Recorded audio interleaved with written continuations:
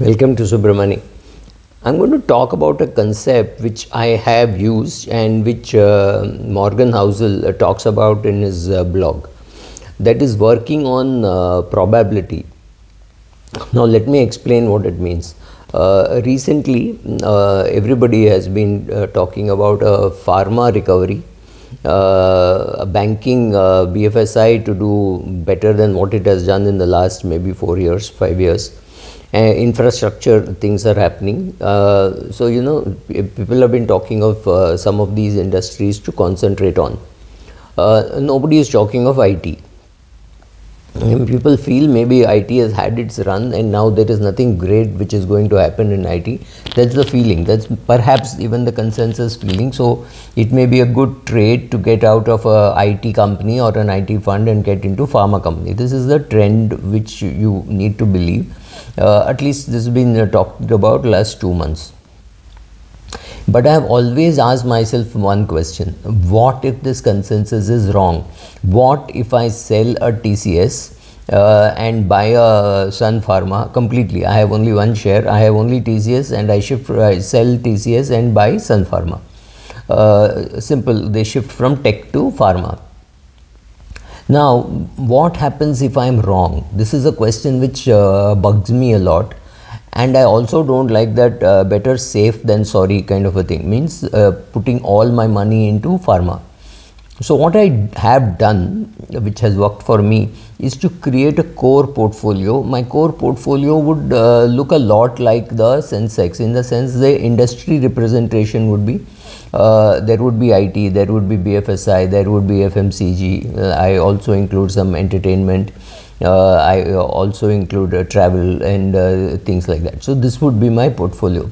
So I will never go completely right or completely wrong, in the sense that even if I were to sell a lot of my IT companies and shift to pharma, which could be again Lupin, Glenmark Pharma, Glaxo, Pfizer, and Sun Pharma, of course, and maybe one healthcare fund or a pharma fund, and this I shift, I will still be left with some Infosys, GCS, Wipro and HCL.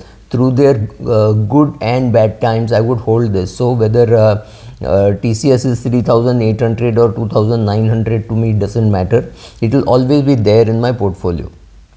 So Sun Pharma was also there in my portfolio even when it was 1,200. Yes, I sold a bit.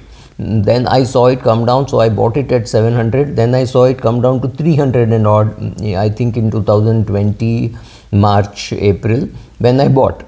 So I will continue to buy, I'll continue to sell, but I will always hold, because I know sometimes I could be wrong. The same reasons because of which Sun Pharma is successful, because it's going to sell in the US and a strong dollar, could be the same reason why a TCS, HCL, Infosys, Wipro could get a lot of work in the US, and it make it look very cheap to outsource, because the dollar is getting very strong. If say let's the dollar is at 90, obviously these people will get more work and be very profitable. So this probabilistic thinking means I create a portfolio and I have something like, say, a Reliance. I'd always have a Reliance of say 400 to 1000 shares of Reliance. I will always have, and sometimes I may go above and buy or go below, but I will never go below a particular number, simply because I could go wrong. And these big companies like say a Siemens or a Cummins or a Coromandel International or Vedanta, I have not touched for a long period of time. I've got very good returns, I've got very good dividends. Same thing for PSU shares. So it is not in absolute terms to say sell every IT stocks and stock and go to pharma. That never happens in my case. I will never go to zero IT, I will never go to zero BFSI, I will never go to a zero in telecom. For example, I'll never go to zero Bharti Airtel, I'll never go to zero Reliance, right? So the amount of money that I've made in Bharti and even in Tata Tele and things like that is enough to pay for all my phones for the rest of my life and all my telephone bills. Okay, this is some kind of a mental accounting, but words like I do not know and actually why I do not know, these are very important 4 words in investing and generally in life, I guess. and what if I am wrong, right? If you want to call I am one word, then what if I am wrong, right? 4 words. These are also important because it forces you to think in probabilistic terms, which Morgan Housel talks about. I'll tell you something of what he talks, and he says, yeah, people always think in terms of what is very right or very wrong. I could be right about pharma and I could be wrong about IT. That is the fear in selling of all IT and shifting to a pure pharma portfolio, right? It doesn't happen. I will not do it. So I don't think of myself as right or wrong. I only think of myself as, will I make money, will I not make money? To me, it doesn't matter that I make more money in pharma and less money in IT, right? It doesn't matter. It doesn't matter that I got, over the next 4 years, I got 34% return, 34% CAGR in pharma and only 21% CAGR in IT. It does not matter to me at all, because one day it will become 34 here and 21 there. I will never go to even if I know I'm going to underperform the index in this portion of my portfolio, to me it does not matter. What I'm trying to do is achieve an absolute return in my portfolio, for which I may move to a lot of cash at some point in time. I may not move to gold, but I may move to cash in some point of time. I may move to real estate. I haven't done that at all, but I may move to real estate if need be, right? So that is what I'm saying, working on probability. And that is what makes me very worried when I appear on television and people ask me what will happen, because I can only talk of probability, right? This might happen. For example, when interest rates go up, should you repay your home loan or should you invest? To me, the answer is very clear, that if you are asking me a 20-year view, you should invest. The probability of me being right is very high, but that is what I can say. I cannot say I will definitely be right over the next 20 years. I have no clue what will happen. So I keep saying that over 20 years equity will give better returns than your interest on the housing loan. So if you're going to get 7% in loan, or maybe even an 8% loan, and your markets are going to not consistently but going to give you 12% return, you're making 4% alpha. What is there to even think about? However, people don't think like this. People look at it after 6 months, somebody will say, I told you, you should have repaid the loan. See, markets have fallen. Yes, markets have fallen. Markets will recover. That is what we are working on. We are working on probability. What is the probability that the market return will be greater than the home loan return? To me, over 20 years, yes. But over 3 months, I have no clue. Over 6 months, I have no clue. I don't even have a clue over 3 years, right? So that is my question. Always, whenever I give advice as to do this, I'm asking myself, what if I am wrong? Therefore, you build in some slack into your portfolio, you build some cash into your portfolio, you buy shares which are currently completely out of favor, right? You buy all that because, again, the simple question, what if I am wrong, right? So, many people want something like certainty. Morgan Housel talks about it. People want certainty. They want somebody to say, there will be a recession this year. I have no clue whether there will be a recession in 2022. Will 2022 be a good buying opportunity? I will know it only in 2027, right? 2008 was a great buying opportunity, but I knew that it was a great buying opportunity only in 2010. I did not know it in 2008. So from the level at which we are, we will never be able to guess with certainty whether the market is going to go up or go down. And I have noticed one thing, there is no need to, but you have to get a reasonable probability that, okay, these industries look good, and the outcome of and the fallout of these industries being good is these industries will also do well.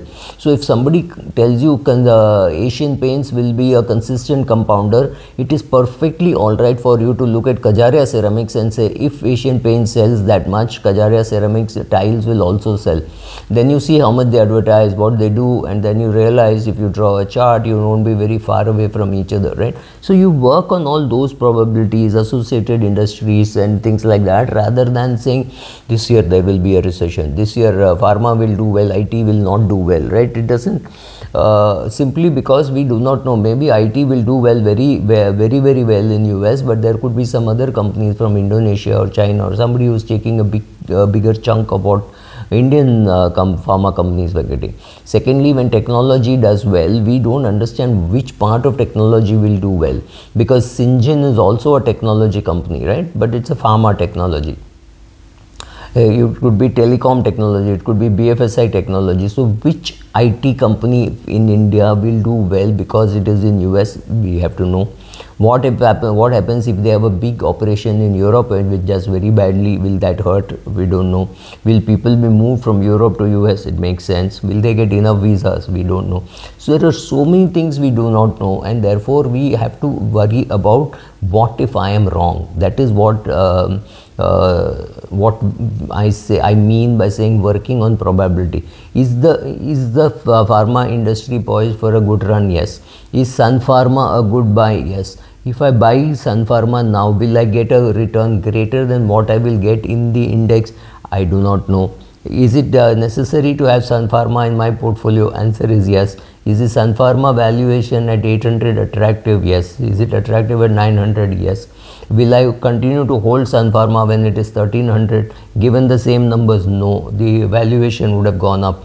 Will I be completely right in exiting Sun Pharma at 1300, thinking it will come back to 800 and I'll be able to buy more? I do not know. So will I sell off everything that I have in Sun Pharma at 1300? Answer is no. Will I sell off my trading position? As of now it looks like, but what happens if the EPS goes up very well? Then at 1300 the valuation may be right. I do not know at 1300 what I will do. I will take a decision at 1300. Like Keynes said, when the facts change, I change my mind, right? So that is how a portfolio gets built over a long period of time. You work on probability, you work on the fact that you do not know many things, and you work on the probability that if you could be wrong about that industry, an industry which everybody thinks is overpriced, not worth it.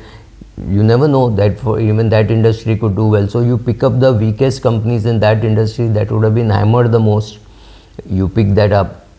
Right, I have a lot of mid-cap IT, but I don't talk about mid-cap shares, afraid that I might trigger some action. So I'll not talk about that.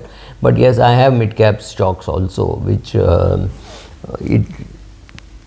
this is another problem is we do not have enough data to check what we have thought also. So I could be right about one company and completely wrong about another company. I may have got the industry right but the company wrong. Sometimes working bottom up, I would have just bought the right company simply because other factors were in place, not because I like the industry, and then that industry booms and that I make money. So I sometimes have gone top down, sometimes I've gone bottom up. Does it always work? Well, you never know what will work, right? So based on all this, I think you work on, I was just trying to read something which Morgan Housel says. So I love working on probability and I love reading Morgan Housel. Thank you.